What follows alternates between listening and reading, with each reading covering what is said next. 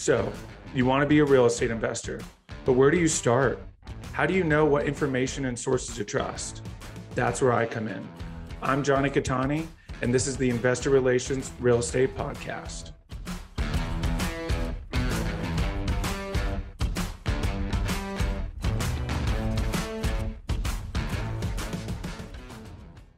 Hey guys, real quick, before we start, go to investwithcattani.com and download my free ebook, Is Commercial Real Estate Recession Proof? Now to today's show. What's up, guys, and welcome to another episode of the Investor Relations Real Estate Podcast. I'm your host, Jonny Cattani. I am joined today by Jason Yarusi. Jason is an active real estate syndicator and investor. Jason and his wife, Pili, founded Yarusi Holdings, a multifamily investment firm that has acquired over 1,400 units, valued at $160 million since 2016. He's an avid ultra runner and workout enthusiast, hosts the Multifamily Live Podcast, wakes up daily at 4:32 a.m., and is an aspiring ukulele player. Most importantly, is a husband and father to 3 amazing kids. Jason, thanks so much for coming on. Hey, thanks for having me. Great to be here. Absolutely. I think we'd be remiss if we skipped over the ultra running and 4:32 a.m. wake up. Why so specific? You know, there's certain points where you want to save your decisions for things that really need to have your mind on it, right? And so you get to a certain pattern here where we spend a lot of time, we're saying we don't have time. But if you look at your daily decisions, what is points of your day that you're wasting a ton of time on, right? So is it, should I get up a little bit earlier tomorrow? Should I get to the point? Or is it, what should I do in the morning? Or what should I eat? Or what should I wear, right? There's so many of these points in your day that you can just eliminate your decisions and make them easier so you can put the energy where you need to be, especially if you're short on time, right? And so for me, I met my wife back in 2003. Took us about 10 years to really get together. But over that course, we were working in nightlife, right? So I ran bars in New York City, opened up, bars and restaurants there, opened and sold a brewery. So I was on a different capacity of just, working late in the night. When we basically moved out to New Jersey to help my dad's family, but the family construction business, your life changes, right? You have to basically repurpose your entire day. And so I was in that grind where you're waking up, you're going, and you're finding your days running around. And then we're on a point where my wife's pregnant with our first kiddo. And it was like, well, if I'm going to make a change, it's going to have to start with me, because the kids, they don't care about my day. They don't care about how busy it is. They just want to spend time with dad, right? So getting my mind right by getting up in the morning, 4:32 a.m., 4, 3, 2, 1, go, get up, right? Giving me the time to have my headspace and be collected on my day. So as I get into the day, I've now taken time to compose myself, get my thoughts together, get my energy right. And then from there, I can lead into the day ahead. God, that's so powerful. And it's so true, right? Because so often, so many people just roll out of bed and jump right into it. And you're not in the right headspace, and your energy's not where it needs to be. And it carries throughout the day. Whereas if you start correctly, focus. So, I mean, obviously this is the main focus, but what is kind of your morning routine? What does that look like? Obviously, sounds like you're getting up early enough where it's just you. So you just kind of taking your time. What does that look like?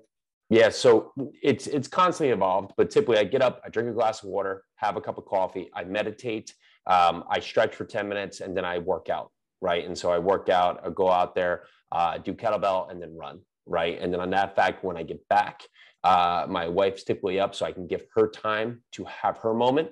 And if the kids are up, which usually one of the 3 or somewhere in the range of being active up there, I can take time to be with them, right? So we can each have our moment to get composed for the day.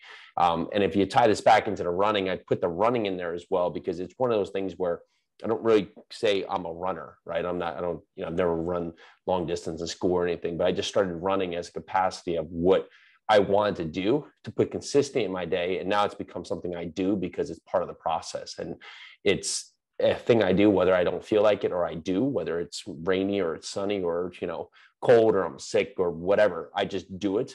And that's been that point, like knock it off, get a win out in the day, and then get into the other points here where I can really have to focus on creating more wins throughout. And that hammers back to discipline. Discipline is really the root of success, honestly, from what I've found from talking to successful people. And then obviously you're in the same capacity, right? Like you said, running no matter what, even when you don't want to do it, even when you're tired, doing it because you know that it just sets that tone and continues that, because all it takes is missing one day. Yeah. And you miss the second day, and the next thing you know, you haven't run for 3 weeks and you're starting over. So awesome. It's easy not to do. Incredible. It's also easy to do. You know what I mean? It's very easy not to do. But in the same front, once you get in a part, if you can find a way that you set yourself on a path forward, because if you think about anything, like, you know, the power of zero, right? If you do 1 times 2 times 3 times 4 times 5 times 0, it's 0. You know, and so no matter where you put that point, if you're constantly just killing yourself and creating setbacks for yourself, well, it won't be surprising, or shouldn't be surprising, that you haven't accomplished what you want, because there's enough things pushing against us to try and keep us out of that point. But there's also a lot of reasons why the world wants us to win. You know, the universe wants you to succeed. So why not try and push ourselves back? Why not excel ourselves forward with everything else we can do? Absolutely. I love that. Have you done any ultras out here in Utah? I live in Salt Lake City. No, I have not. So I will, right? I'm more of a spur, you know, in 6 weeks, I just signed up for like a 50 or 100 mile. But that's more of my route. There's been like, what is it? Is it Tahoe, Lake Tahoe 200? There's a couple of really cool ones out there for sure. Absolutely. Absolutely. Yeah. There's some fun ones. I got into long distance. I never did an ultra, but I got into like trail running, like, you know, 15, 20 mile trail runs. So that was, it's awesome. That was a lot of fun. Awesome. Well, all right. So let's get into the nuts and bolts here. I love mindset. That's such a huge thing. I love starting my day with all of that. But let's kind of jump into it. Give us kind of the Reader's Digest version, how you got into real estate investing. Yeah. So mention a little bit, you know, we were in New York, Hurricane Sandy happened, horrific storm, decimated a lot of the East Coast. My dad has a business where he lifts and moves buildings, heavy construction, you know, lifts and moves houses. He's done this for over 4 decades. Lo and behold, he's doing 12 to 13 jobs a year. It's just one of these things where, like, how many times you lifting up houses, right? It's just part of what he's done. Well, the storm comes around and his business overnight goes from, you know, a couple calls here and there to hundreds of calls every day about lifting his house. So my brother's working for me in the city. Pili, who is at that time my girlfriend, and myself, we move out to help dad, really help dad just take it on. Well, one of the conversations that was happening even at that moment while we're in New York City between Pili and I is that we just had to find what was next, to find back our time, to just start taking control of our life. And when we moved out to New Jersey, the same thing is that, you know, when you're working in an active business where it's something of a service business, if you're not doing, there is no income, there's no point, right? You have to be doing to create. And it was that combination where if there was 25 hours in a day, 8 days a week, we could have used every moment, because the moment was that busy, right? Because we had no control over the time was running us. So there was that idea about what could be next, or that question, and real estate came on board. Pili's pregnant at the time. She ends up getting a real estate license, and we decided to start flipping homes, wholesaling homes. And all of a sudden, we find ourselves going further away from the goal, right? We're like, wow, so we're so busy with construction, now we have all this other active stuff. Now we're twice as busy, right? And so that's going well. However, well in its own right is that, you know, if you look at money well versus, you know, life well, we were going further from the goal. It took Pili to meet someone at a RIA, and that person was doing out-of-state rentals. And that was that first glimpse of like, oh, we can use how we've basically grown businesses, helped business expand, helped our own part, put together teams to accomplish goals with this thing called basically out of state of investing. So we start doing that and getting some 2 units, some 3 unit properties, and checks start showing up. We're like, wow, this is great. Except it wasn't going to be enough, or at least the economies of scale wasn't going to be there for us to do what we wanted to do, to really have the impact we were looking to have. Well, you know, I heard on a podcast, you know, just like someone listening here, about large apartment investing. And that was that light bulb where I was like, well, that's all the pieces together. So we sold those properties, went all in with large apartment investing, dialed ourselves in. And that was, you know, fast forward 2016 into 2017, we were able to buy our first apartment building in 2017, which was a 94 unit in Louisville, Kentucky. Wow. That's awesome. What a great story. And pretty common story, right? Of course, realize you can't scale that single family wholesaling, fix and flip. Somehow some people do, but ultimately this is what it leads to. So Love that. What you obviously started buying single family homes in the Midwest. Is that where you guys still continue to invest? Is that still an attractive market for you guys?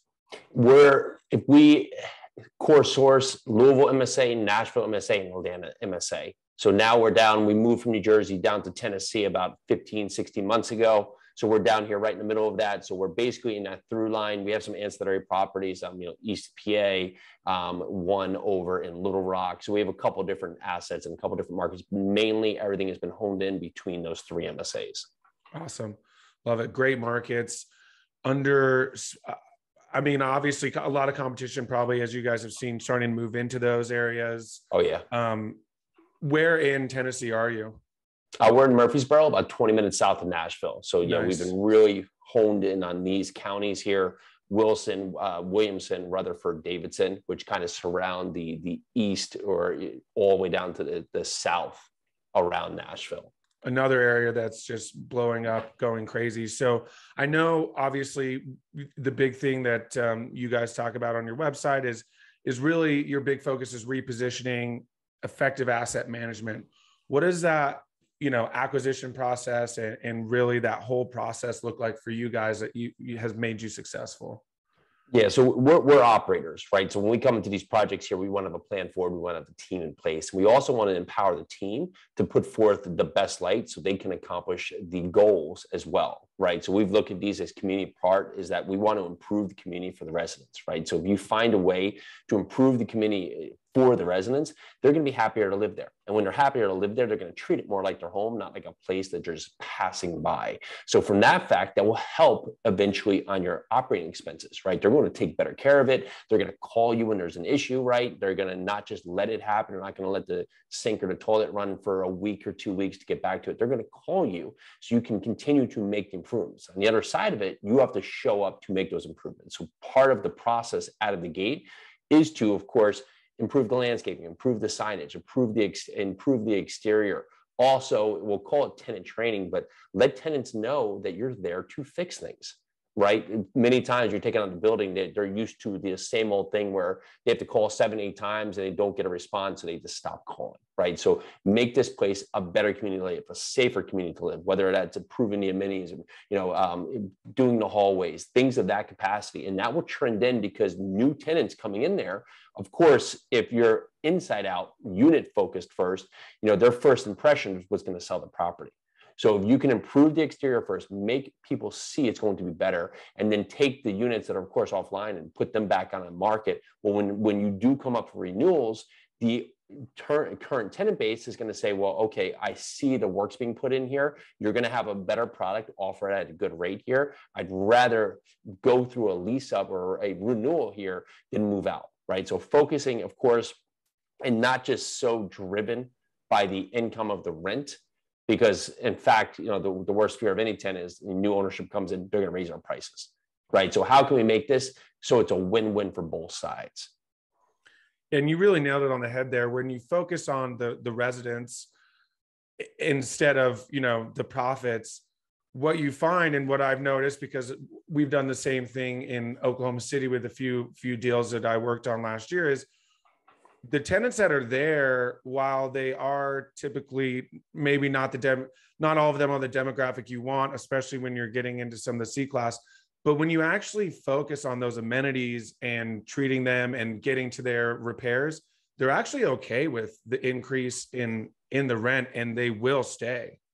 Correct. Yeah. When you just think about it from the other way, we're always driven by income, and the income comes. Like, there's a lot of ways to make this better and capture on what needs to be to meet the market, right? So is there pet fees, there application fees, there's other income drivers. Will there be that point? But if you lead first with your rent's just going up, right? How would anybody feel?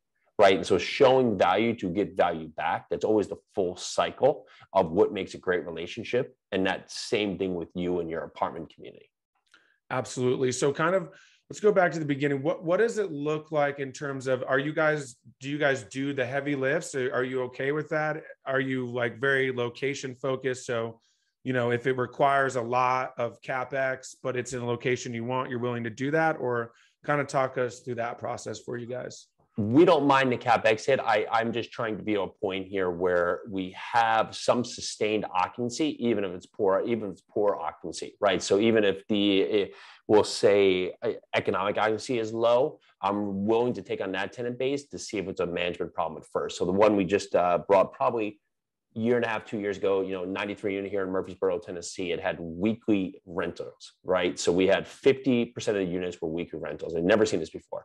Well, we came in there with the point of actually turning about 50% of the building in year one, and we turned almost 86, 87% of the building in year one, right? So cleaned it all up, made it a great place to live. You got to the point, it almost looked like a jail when you first brought it. Now it's a great spot. We redid all the amenities here. You got kids playing outside. Our effective rent at the time, when you back out that the owner was paying cable, he was paying electric, the rents were low. The effective rent at that time was like $553, and now we're up over $1,000, right? And so when you think about the draw and the approach here, plus they were really management heavy. It's like running an Airbnb when you have this. It's like running a motel. They were like furnishing units. They had people in on weeks, and we still have 2 or 3 weekly renters left.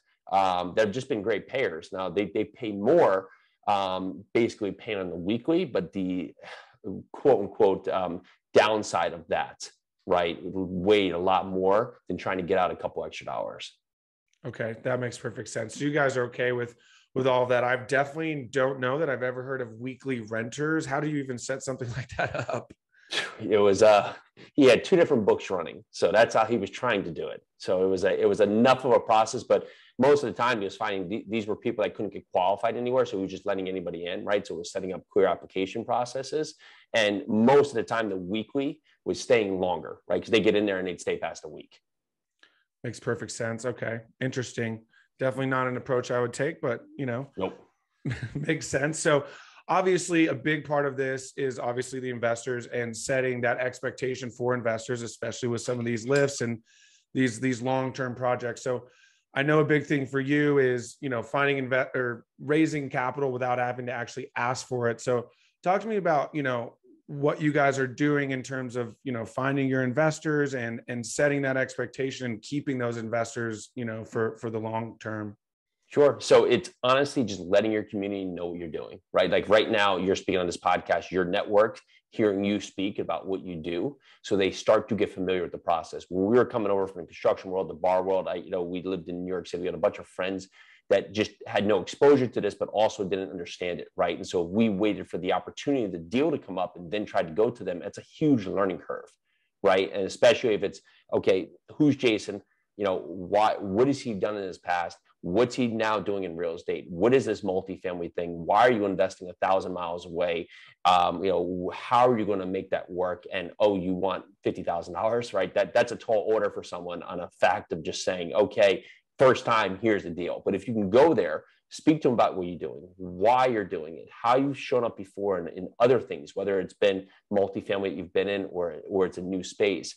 Why you love multifamily, why you're investing in a certain market, and how it works, how the structure works, and give them something to digest, and basically get to the point, well, what would this be interesting for you to invest in the future?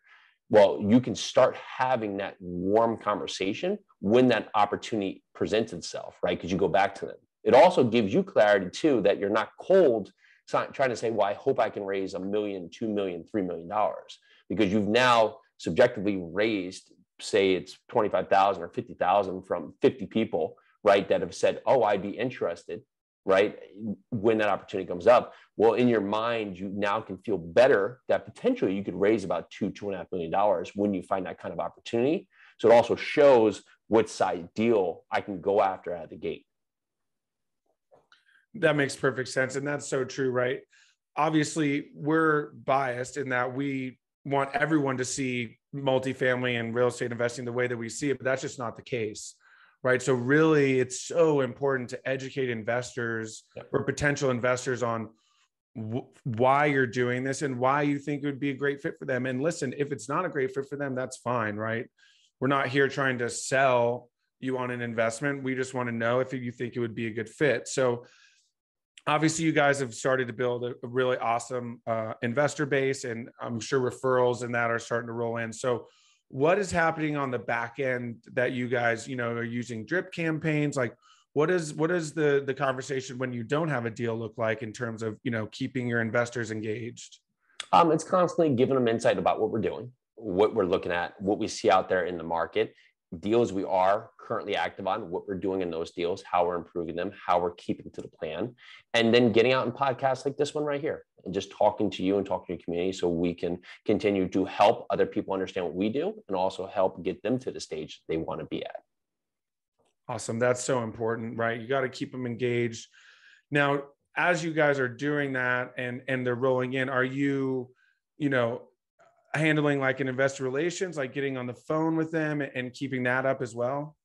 We are. Yeah, we always want to get on a conversation with a new investor here. When they come into our ecosystem, we do look to schedule a call with them. We want to understand, because I can get a form that says, oh, they're accredited, they've invested syndication before, but I want to make sure that I have opportunities that are going to be good for them, right? Because if it's not the same thing like you said here, I don't want to just slam them with opportunities that aren't going to fit, right? So if they want long-term holds and I'm looking at a 1 to 3 year opportunity, well, it's not going to be right for them. If I'm looking at something that's cash flow heavy, but the limits, I guess, limits the upside potential on the back end here, and they're really driven just on equity here, and they don't care about the cash flow here. So or the other point, or if I have a development opportunity and they want cash flow, it's not going to be the right opportunity for them. So understanding what's important to them, what's a driver for them, how quickly they want to invest, when they're looking to park their money, if there's markets they want to invest in or not, that helps us better understand the investor themselves, so we can help make good decisions with them about whether or not our opportunities would be right for them. Do the investors in the conversation you're having ever dictate a potential shift in like your thesis or what you're going after or anything like that? No, I get back to like I remember the brewery business. It was like, we first started out, we were like a small little New York City brewery. We're just doing kegs, right?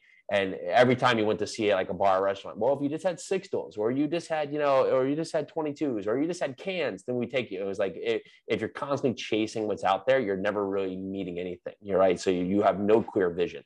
So here's what we do, right? That we know it's a model that's worked for us. We know there's an investor pool out there, and this is what's worked for us and we'll continue to build upon, but we're not going to jump all over just to meet it for investors, because it doesn't serve them well either. Because we really have no backing to what we actually stand for. Absolutely. I love that. That's so true, right? You really got to stick to your game plan, and then you're building an investor pool that knows you so that they trust you, and it's not Correct.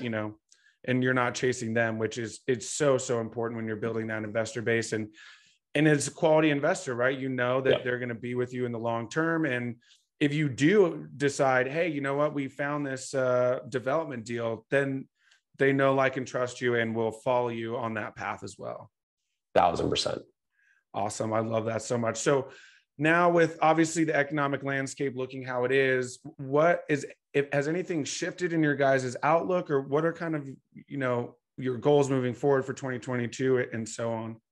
We've been consistent on looking at 1 deal a quarter. I mean, that's been a good part. We've been passively aggressive in that light. We don't need to buy a deal, right? But we are looking at opportunities that have a good risk profile in better areas, right? So we were buying C-class assets back starting in 2017. We think that tenant base can be more exposed, right? As inflation continue to ramp up, things cost more. It's harder. Rent keeps going up. Their paycheck, it's basically their wage inflation is not tracking with price inflation. So we want to be careful on that side, put on debt that we feel good with, that can sustain here, especially as the tide may change a couple of years out of where we're going. So that's really the 2 main parts we're focusing on. Okay. Yeah, that's so important, and especially in this landscape. Obviously, interest rates already going up, going to continue to go up. So important to have that debt over leverage. I was just having another conversation. That's a very scary aspect right now. So many people just want to get the deal done. You've got these bridge loans, and some of this debt, it just doesn't look good, unfortunately. Yeah, that's why we see a lot of things moving bridge right now, just because the price values have gone up, that you just, with the current income on there, it's just hard to get into, a true loan to value loan, right? Because you'd be walking in at like 60, 55% loan to value on some of these properties. Absolutely. And if I understand correctly, these markets you're in are not huge, right? It's not rent didn't go up 20% like Austin, Texas last year. It's very steady growth. Is that? I'd say, of course, Atlanta's had the most drive, Nashville not far behind, and then Louisville behind, right? But Louisville still had growth ahead of pro forma, right? Everything's ahead of pro forma right now, which has been interesting, but we've seen the most traction happening as we've, of course, pushed down further into the Southeast. Okay. So you are getting into some of those corridors that are seeing that increased growth and those kind of exponential. Oh yeah. Yeah. I mean, we took on property in Decatur, Georgia, like 4 months ago. And, I guess a week before we were closing, the owner or the seller had a rent new lease that came up that was $50 higher than our pro forma at the end of year one. And it was just like, that's a great thing to have. But in the same front too, it's just like, man, like, both sides of it. One, okay, that changed the dynamic of our pro forma, but two, like this is getting crazy. Absolutely. Absolutely. It's so true. And something to obviously keep an eye on, which of course you guys are. You're obviously very involved in the community as well. And, going back to effective asset management, that's not just managing your asset, that's also keeping a pulse on the market and understanding the market. And as things change, being able to, shift your business plan, right away. Yeah. It's that point here where sometimes it's like, we think it's like set it and forget it. But you have to constantly be running your analysis of how your property is tracking. We do weekly calls with property manager just for that case, right? Just like anything, if a large ship gets off track, it's not like you can just basically steer yourself back on in 20 seconds, right? So if you got, a leak in the property for 4 months, it's not like you stop the leak and everything goes back to normal, right? And so keeping your eye on what's actually happening with the operations, that's how you can keep systematically in line with where your business plan is going. Absolutely. And then it sounds like, are you guys also a proponent in some of these, do you rebrand as well? Depends. So the one I talked about with the short-term weekly rentals, we rebranded that, right? It just had such a bad image. But we brought another one in town that just great property. So we just kept the name. So it really just depends on how the asset was perceived. Like we just brought 2 in Decatur, 1 stayed, 1 was rebranded. Okay. Makes perfect sense. So you guys are just agile, basically whatever is necessary, you feel is necessary for the asset. Yeah, I mean, if the marketing is fine with the property, it just poor on the business plan, or they have a business plan that's worked for them, and it's not so much tenant base or others, you can build upon that. But if it's just such a bad property, so many things wrong with it, and the part you're taking over to improve it, right? The marketing, the image has been bad for over years. You want to set a new story, a new narrative on what's happening. I love that. It's so important. Awesome. All right. Well, we are nearing the end. It's crazy how fast these go, but I do have 5 questions. The final 5 questions I ask everyone. So the first question is the best advice you've gotten from a mentor. This too shall pass, right? We get so caught up in short-term things, but if you look in the long-term horizon, most things that happen that were poor, you can't remember, right? So if you look in the long-term vision, it helps you make better decisions. I love that. That's so true. What is it about your career that makes you feel like you're fulfilling your why? I can go after this, hang out with my kids. Easy enough, gets back to it, right? That's so awesome. I love that. Really, the freedom is really what we're all after. I love it. What's your favorite non-real estate or investment related book? It's always, honestly, the last one or current one I'm reading. So we got Gary V 12 and a half. I guess that's what it's called. I forget what it is, but that's the one I'm reading right now. It's got some really good stuff. Nice. I love it. Gary V, always. He's awesome. Awesome guy. Sure. Powerful energy for sure. If you could have any superpower, what would it be?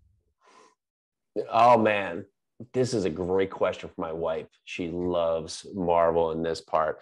I mean, you have to say flying, right? I guess you have to say flying. I mean, that would be mine for sure. Yeah. What superhero? What's your favorite superhero? That's another one for my wife, man. Hers. Do you know what hers is? She's got a lot. She's all over the place here. I love that. Let's say Batman, just because Batman has no naturally inclined superpowers, right? And so that puts him in the best way. I love that. Awesome. And last one, what's the best way for people to get a hold of you and learn more about you guys? Yeah, you can go over to Yarusi Holdings, YARUSI Holdings.com. You can find everything about our company, Multifamily Live, our podcast, our mastermind, 7-figure multifamily, or Jason Yarusi across, Instagram or Facebook. Awesome. We will link all of that in the show notes. Jason, this has been awesome. Thank you so much for coming on. Thank you for having me. Absolutely. Hey guys, thank you so much for watching today's episode. I hope you really enjoyed it. Listen, I know it's cliche and you hear it all the time, but Please don't forget to like and subscribe to the channel so you know when the next video is coming out. Even though this is technically a daily podcast, you know it's coming out the next day. We have a ton of content coming your way. So please like and subscribe. It helps a ton. Leave comments. Would love to know what you guys think. And we will see you on the next one. Thanks so much.